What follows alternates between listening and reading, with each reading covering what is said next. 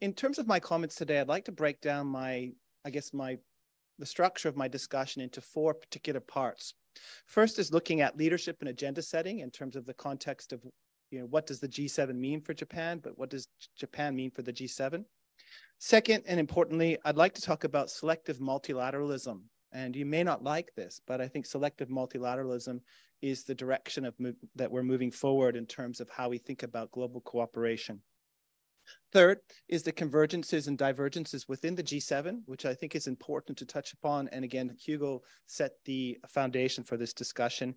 And lastly, and I apologize for the interpreters, if not in my notes, the Japan-US relationship. And I think it is very critical for us to be always considering the Japan-US relationship and how it engages in its policies moving forward. In terms of that first area, leadership and agenda setting is a really critical part of the host's role in terms of the G7. And that is a platform for agenda setting at the domestic, regional, and international level. The G7 provides the host country the opportunity to highlight themes it feels important for fellow G7 members to be thinking about. And with Prime Minister Kishida Fumio at the head of this year's summit in Hiroshima, of course, his identity, where he comes from, and Hiroshima's experience as being the first city that experienced the atomic bomb will be at the centerpiece of his agenda. Again, highlighting the dangers of weapons of mass destruction, proliferation by North Korea, but also thinking about the broader trend in the international community with great powers really issuing or giving up the idea of denuclearization and expanding their nuclear weapons as a means of defense. In particular, I'm thinking here, of course, Russia just this past week, Mr. Putin talked about placing tactical nuclear weapons in Belarus as a response to what he understands as NATO expansion and a war against Russia. But we also have China committing to the expansion of 1,500 nuclear missiles in China by 2035. This is significant. And of course, the context here is deterrence of the United States. But for countries like Japan at the leading edge of, I think, the most dynamic and perhaps the most dangerous part of the world, they're looking at these dynamics very seriously. I would be remiss not to add that discussions in South Korea are also moving towards the acquisition of a nuclear deterrent against North Korea. These have serious repercussions for how Japan is thinking about security. And this is why I think denuclearization and weapons of mass destruction are really a centerpiece of the agenda of this year's G7. But we should put this in the context of the layered discussion that I mentioned in terms of domestic, regional, and international dynamics. And importantly, I think we should be thinking about how Japan has been quite consistent in terms of denuclearization. Whether it's the 2022 June Shangri-La dialogue, where Prime Minister Kishida, in his Vision for Peace, spoke specifically about a commitment towards denuclearization, or most recently, the release of the new national security strategy stresses that Japan is not moving away from its three non-nuclear principles. Again, the G7 role, promoting denuclearization, really is not just for the G7. It's part of a longer-term strategy that I think Japan continues to be vested in. I would like to also add that I think Japan is also very much interested in shaping other dynamics. And again, if we look at the guest list on the G7 level, and we didn't mention this morning, expansion of the G7, but where does South Korea play in this G7? What about Australia? And what about India? These are important economies.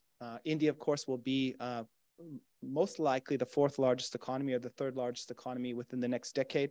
South Korea plays an important part in supply chains, but also, as we saw with the Yoon Kishida summit just last week, that these countries with proper synergy have a huge amount of ability to provide public goods, either bilaterally, trilaterally within the US, Japan, South Korea context, or potentially as part of the United Nations. And here again, I think Japan advocating for them coming to the summit really plays an important role in thinking about where is the direction of the G7, where are the key players that Japan should be focused, or Japan and the G7 countries should be focusing on. I would be, again, remiss not to focus on the Pacific Islands. And you probably noticed in the invitation list, we have some Pacific Island countries that are also being welcomed to the G7. And this reflects, I think, Japan's underlying assumptions of the region that we need to bring in other stakeholders into the G7 to help shape its agenda.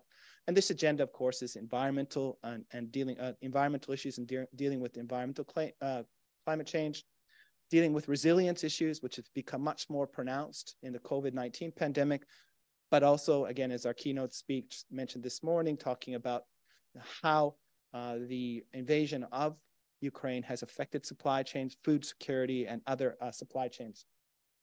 And again, economic security is a key part of that. Now, let me drift towards this idea of selective multilateralism. And I think that this is really a really important theme that the G7 is going to have to address. There is increasing tension between multilateralism as exemplified by the G7, the G20, ASEAN, and even the EU, as certain countries are proactively trying to weaken these international institutions and have a track record of fracturing their cooperation. And as a result, we're seeing mini-lateral cooperation emerge, whether it's the Quad, whether it's AUKUS, or whether it's trade agreements that are very focused, such as the Comprehensive Progressive Trans-Pacific Partnership. Clearly, multilateral cooperation is important to deal with climate change, denuclearization, dealing with the post-pandemic recovery of the global economy. But at the same time, we need to be realistic about the challenges for large-scale multilateralism and how they can be negatively affected by states that clearly have an interest in weakening rule of law, weakening international institutions, and sometimes, as they say, democratizing the international system. And this raises very serious questions of what is the direction of the G7? Who do they bring into the G7 in terms of cooperation? And how do they think about multilateral versus mini-lateral cooperation? I would like to add that the G7 is really interesting because I think that it's a venue to provide cover for countries like Japan as they're trying to deliver very strong messages to regional disruptors. By way of example, I think that the national security law in Hong Kong is a very good example. Japan used the cover of the G7 to have a joint communique which criticized the national security law. And we've seen similar trends with regards to the military exercises around Taiwan in August 2023, but also the invasion of Ukraine by Russia and the arbitrary detention of Canadians following the arrest of the Huawei executive. The G7 does provide a very useful tool for Japan to express itself without directly expressing its criticisms to particular states. And I think this will continue to be a useful tool. And this is not a particularly Japanese phenomenon, but I think it's an interesting aspect of how the G7 is instrumentalized by Japan. In terms of convergences, I think broadly at the security and economic level, there's a lot of convergences in how Japan and the other G7 countries are seeing international challenges. As evidence, we look at the EU, Canada, Germany, as well as other states have adopted Indo-Pacific strategies or guidelines or visions.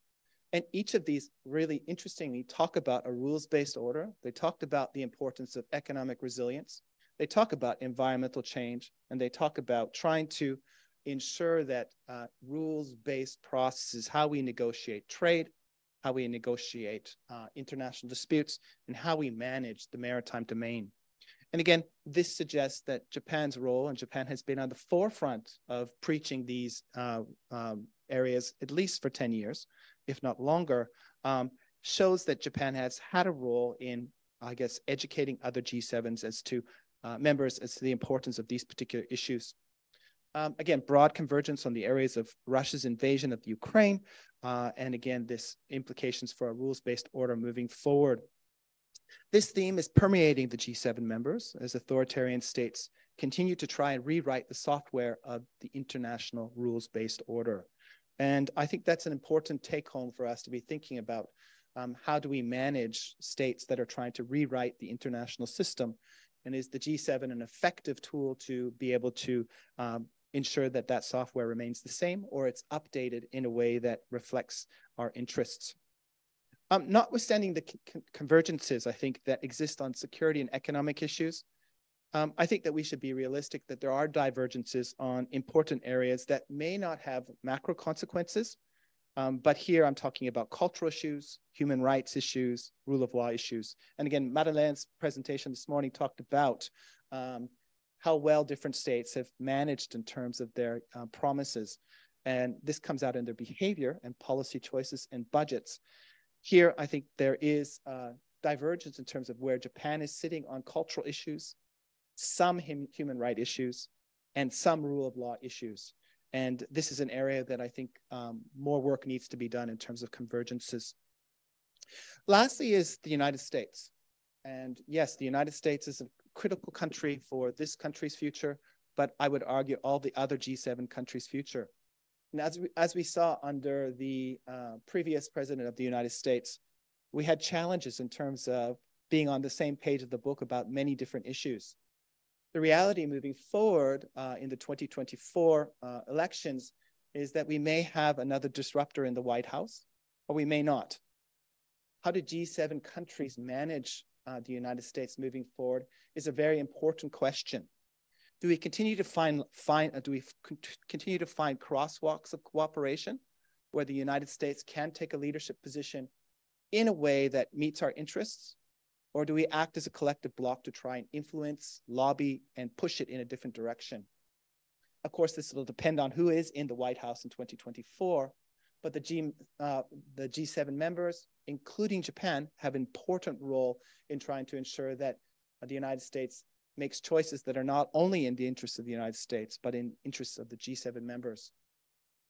We saw Japan played a special role during the Trump administration in trying to push back against some of the less orthodox approaches by the United States to manage challenges.